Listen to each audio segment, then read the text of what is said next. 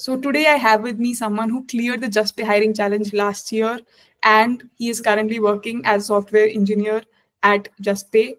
So Juspay Hiring Challenge 2025 applications are open. You can apply, link in the description. So this challenge is open to all students who are graduating in 2026, irrespective of college and branch.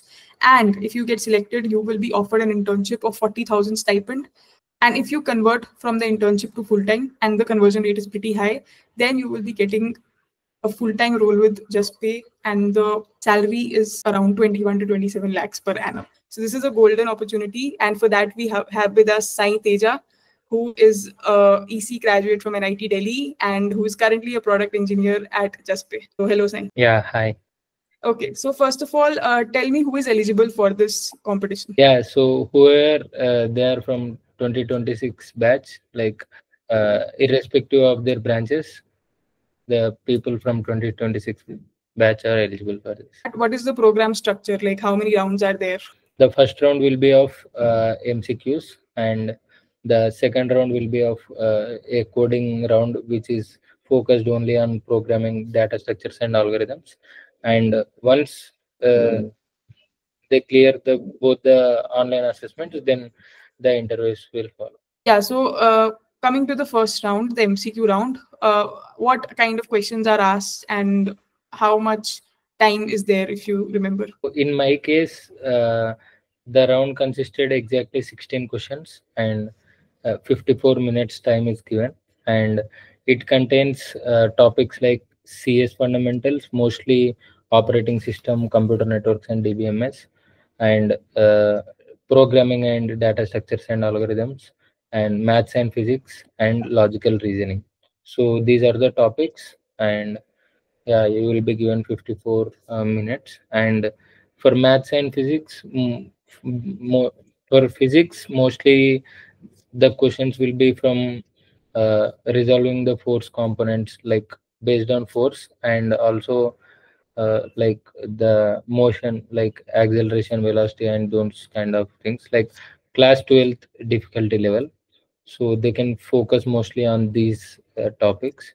And like maths is like similar to aptitude itself, like calculations, percentage, ratio, and probability. Yeah, and the CS fundamentals and DSA questions. And I also have the list of questions. So last year, the questions that were asked, I found them. So I have created a list of all the questions that were asked in a PPT. So as you can see, I have collected questions all over the internet wherever I could find. So in this, I have a lot of MCQ questions. So I'll provide the link in the description.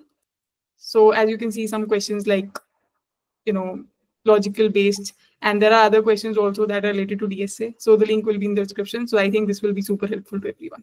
So coming to the next round, that is the coding round. So this time it is mentioned it's 90 minutes. So can you tell like approximately how many questions will be there and what questions you were asked and what topics are important for this?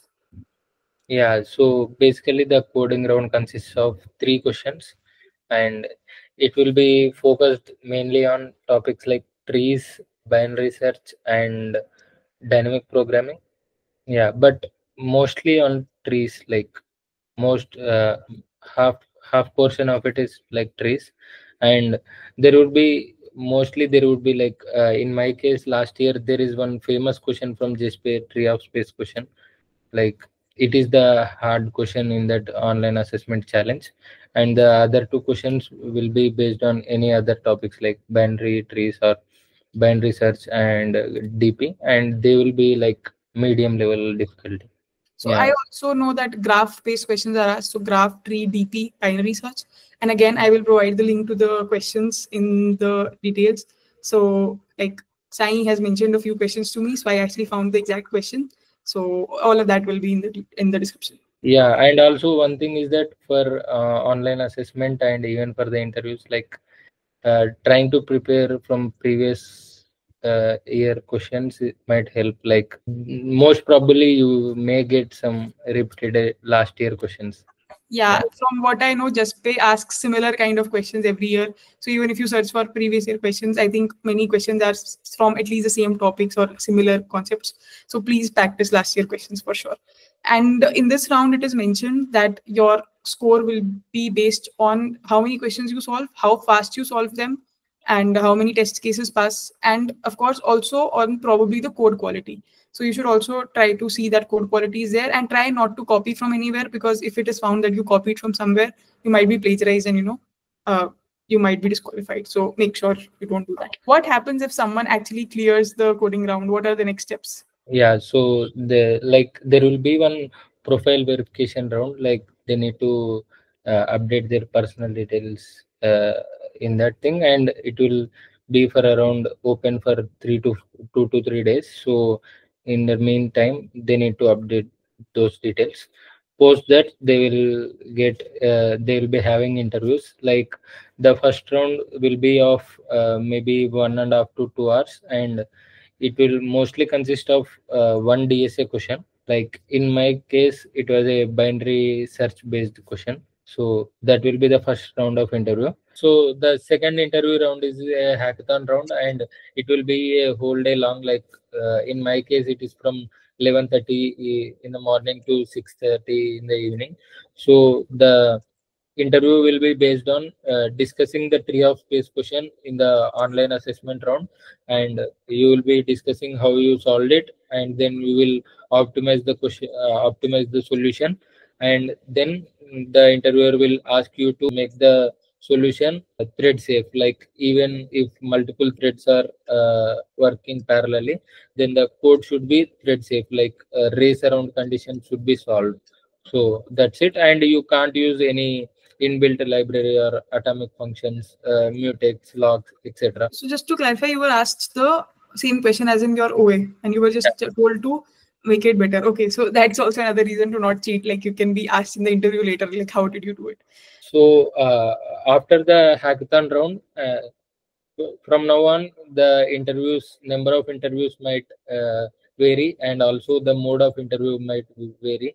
Like this time, I heard that even the hackathon round is taking place offline. For some people, after the hackathon round, they will be called to office, and one day they might have two interview rounds, and that will be it. And few people might have after having those offline two rounds, they may still have one online round. Like in my case, all the interviews were offline. So after the hackathon round, the second interview round, the third round will be a systems interview. So a senior developer will be taking your interview, and it will be real world based questions, and it will most probably the question will be on computer networks or operating system. Third round is mostly open ended, like the interview may ask anything, but mostly it is around OS and CN, and real world and practical questions only.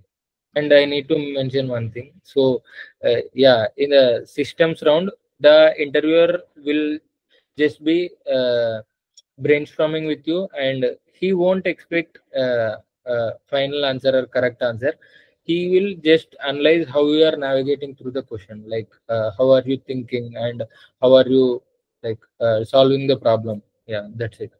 In my case, we discussed only on context switching and single core machine, and why context switching, and on single core machine how it happens, and why do we need context switching. So these kind of stuff. Some people discuss about ports. The interviewer might ask about when you open Chrome and you use 10 tabs simultaneously, how are they able to communicate with other systems simultaneously, and those kind of questions. So it is mostly open ended, but the interviewer may ask anything. Like sometimes they might also ask low level design, like oops coding question. So this is the third round, and my fourth round was with product manager. Mostly the fourth round, the final round is with product manager, and he may ask one or two puzzles, and he will just discuss about your profile, your BTech journey, and your achievements and projects, etc. So where did you prepare for online assessment and the interview round, etc.? For programming and data structures and algorithms, like I practiced on lead code, and for aptitude you can refer to IndiaBix website. Physics, like you can cover topics from 12th standard and mostly basic things like force and motion. That's it. Try to prepare mostly from previous year interview questions, like there is a high chance you may get the same questions. For CS fundamentals, try to learn practical questions, like think about real world problems. So this is it for the video. Hit subscribe if you like the video and comment for more.